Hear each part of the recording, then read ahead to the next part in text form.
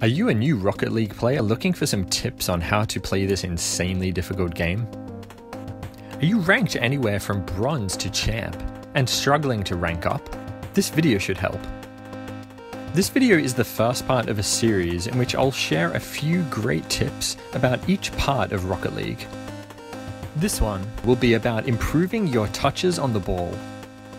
Okay, this first one is something that I've noticed a lot of lower ranked friends doing quite often. Hitting the ball as soon as you can. So, hitting the ball as soon as you possibly can in every play makes your plays incredibly easy for your opponents to read. You want to be mixing things up, taking your time sometimes, faking a touch sometimes, shadowing in defense, and yeah, of course blasting it the moment you get in reach of the ball sometimes, but not always. Try to practice self-restraint by not charging at the ball at every moment. Take a look at this situation. So you're chasing the ball back in defense. You could take this course directly towards the ball and hit it up the wall.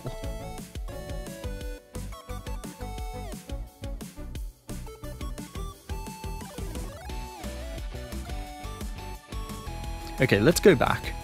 Instead, let's take a wider arc back towards our goal, and then turn infield, and then turn back towards the ball and boom it downfield.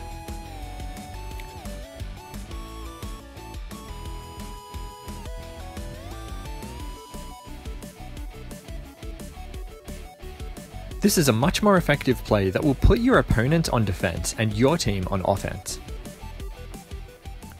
Alright, this next one's really important as well.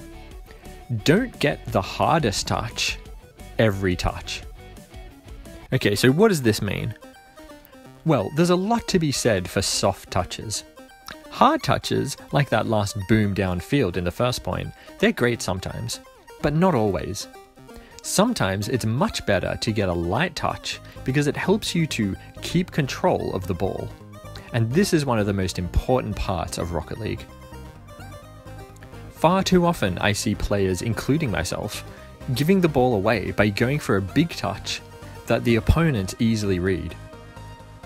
After all, most of the time, when you're in defense, particularly in twos, you should be leaving enough space between yourself and the player with the ball to be ready for their hardest touch. This is why getting soft touches is often much better. It allows you to keep the ball and make progress upfield towards the opponent's goal.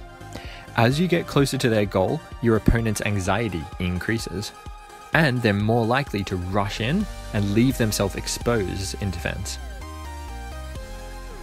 So, go for light touches, keep the ball, and only boom it when it seems like the best play to make. Okay, this last one is also about touches, but with a little bit of awareness sprinkled in.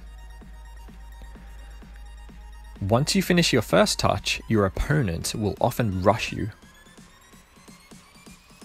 So this one ties into the first one. Many people in lower ranks have a one-touch mentality when they play the game themselves, and so they basically expect everyone else on the pitch to be playing the same way. Also, it's just basically easier to get your first touch than your second.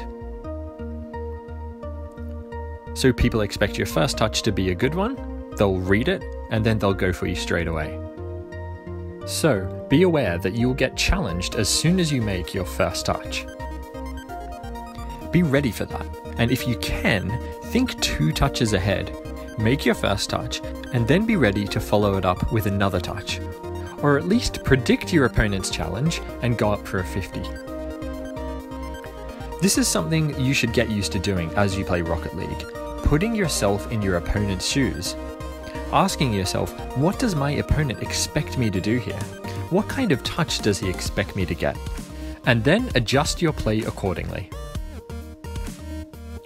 Okay, there are my 3 tips, guys, about touches. I hope that really helped you guys to add a few extra skills and ideas to your gameplay and hopefully get that next rank that you're after.